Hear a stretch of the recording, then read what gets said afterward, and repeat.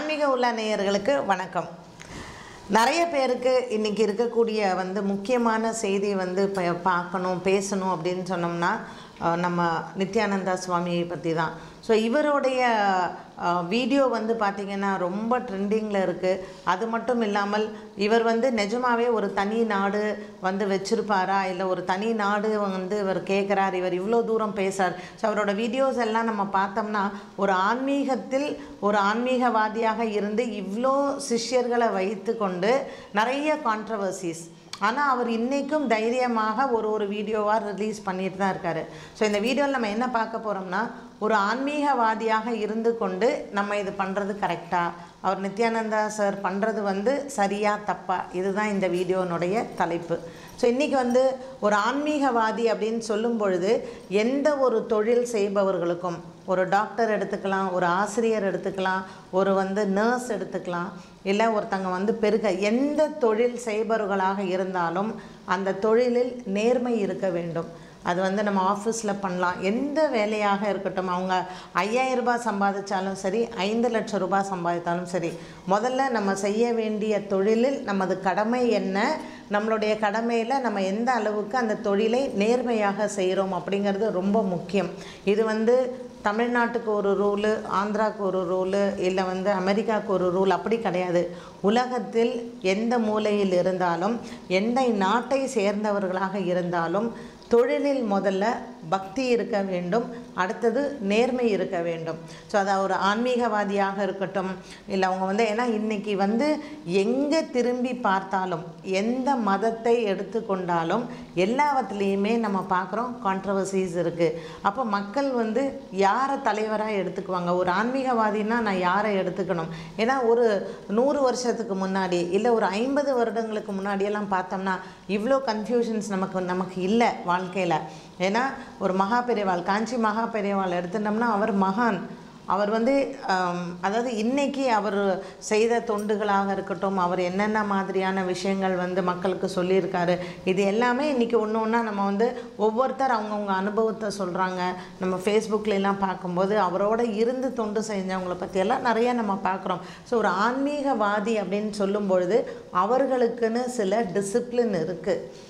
நம்ம அவங்க எப்படி இருக்க வேண்டும், அவங்க ஒரு மக்களுக்கு ஒரு நல்லது சொல்லும் பொழுது அவர்களுடைய வாழ்க்கையை மற்றவர்கள் பின்பற்றும் பொழுது அவர்கள் எந்த அளவுக்கு தங்களை நடத்தி கொள்ள வேண்டும் அப்படிங்கிறது ஒரு டெக்கோரம் கண்டிப்பாக இருக்குது.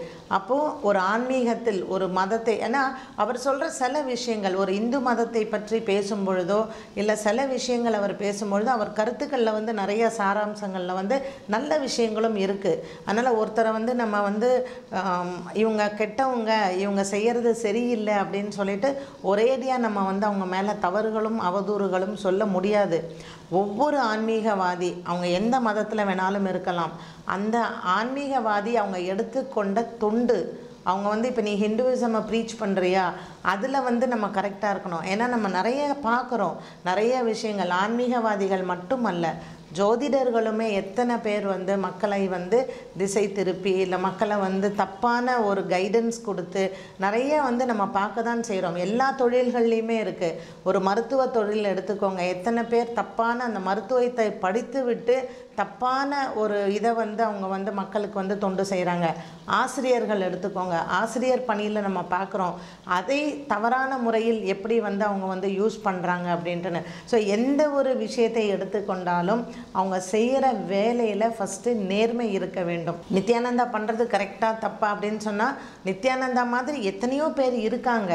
நித்யானந்தாவே நம்ம வெளிச்சத்திற்கு கொண்டு வந்தோம், நித்யானந்தாவை பற்றி இன்றைக்கி பேசுகிறோம். ஆனால் நித்யானந்தா மாதிரி இன்னும் எத்தனை பேர்கள் ஆன்மீகம் அப்படிங்கிற போர்வையிலையும், நான் ஒரு மத போதகர் அப்படிங்கிற பேர்லையும் எத்தனை பேர் எத்தனை தவறுகள் செய்து கொண்டு தான் இருக்கிறார்கள்.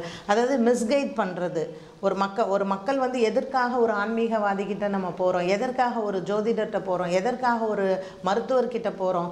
நமக்கு மனசு சரியில்லை அப்படிங்கும்போது ஒரு ஆன்மீகத்தை தேடி போகிறோம், நமக்கு ஒரு நேரம் சரியில்லை அப்படிங்கும்போது ஒரு ஜோதிடரை தேடி போகிறோம், உடம்பு சரியில்லை அப்படிங்கும்போது ஒரு டாக்டரை போய் நம்ம பார்க்குறோம். ஸோ அவங்க நமக்கு கரெக்டாக கைடன்ஸ் கொடுக்கணும். அப்போ ஒரு ஆன்மீகவாதியாக இருக்கும் பொழுது மக்களுக்கு கரெக்டான ஒரு கைடன்ஸ் கொடுக்கணும்.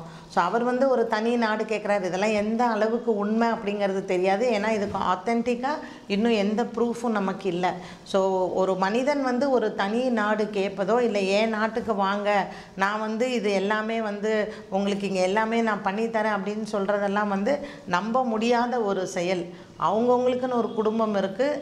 ஸோ இந்த வீடியோவை பார்த்து நம்ம தெரிஞ்சுக்க வேண்டிய விஷயம் என்ன அப்படின்னு சொன்னால், எல்லாருக்குமே அவங்கவுங்க அப்பா அம்மா அவர்களுடைய தாத்தா பாட்டி ஒரு வழிமுறையில் நடத்திட்டு வந்திருப்பாங்க. ஸோ உங்கள் வீட்டில் உங்களுடைய பேரண்ட்ஸும் உங்களுடைய முன்னோர்களும் என்ன சொல்லி வைத்து கொடுத்தார்களோ அதை ஃபாலோ பண்ணாலே போதும். நம்ம வந்து ஒரு நிம்மதியான வாழ்க்கை வாழ முடியும். ஸோ எனக்கு மனசு சரியில்லை அப்படின்னு சொல்லிட்டு வீட்டு கஷ்டத்தை போயிட்டு முகம் தெரியாத ஒரு நபரிடம் முதல்ல உங்கள் வீட்டு பிரச்சனையை போய் பேசாதீங்க. ஒரு ஜோதிடராக இருக்கட்டும், ஒரு ஆன்மீகவாதியாக இருக்கட்டும், உங்களுடைய கஷ்டத்தை முதல்ல உங்கள் வீட்டில் பேசுங்க. உங்கள் ஹஸ்பண்ட் கிட்ட பேசுங்க, அப்பா அம்மாட்ட பேசுங்க, அக்கா தங்கச்சிக்கிட்ட பேசுங்க. கடவுள் வந்து உறவுகளை கொடுத்ததே நம்மளுடைய சந்தோஷத்தையும் கஷ்டத்தையும் பகிர்ந்துக்கிறதுக்கு தான். முகம் தெரியாத ஒரு நபரிடம் நீங்கள் போயிட்டு உங்கள் பிரச்சனைகளையோ உங்கள் வீட்டு கஷ்டத்தையோ சொல்லும் பொழுது நிச்சயமாக அது தவறான முறையில் தான் பயன்படுத்தப்படும். அதுதான் இன்றைக்கி வந்து நிறைய விஷயங்கள் வந்து நம்ம அது பெருசாக ஆகி இன்றைக்கி வந்து ஒரு பூதாகாரமாக வைத்து கொண்டது. எதற்காக ஒரு தனி மனிதனை நாம் பிரபலப்படுத்த வேண்டும்? உங்களுக்கு ஆன்மீகம் வேணுமா? ஆன்மீகம் பிரபலம் இல்லாத எத்தனையோ ஆன்மீகவாதிகள் இன்றும் நாட்டில் இருந்து கொண்டு தான் இருக்கிறாங்க. அவங்கக்கிட்ட போங்க, கைடன்ஸ் எடுத்துக்கோங்க. ஸோ நம்மளுடைய வாழ்க்கை நம்ம கையில் தான் இருக்குது. ஒரு ஆன்மீகவாதிக்கிட்டேயோ அல்லது ஒரு ஜோதிடர்கிட்டையோ இல்லை முகம் தெரியாத ஒரு மனிதர்கிட்டையோ நம்ம போயிட்டு நம்மளுடைய வாழ்க்கை பிரச்சனைகளை நம்ம பகிர்ந்து கொள்ள வேண்டிய அவசியம் இல்லை.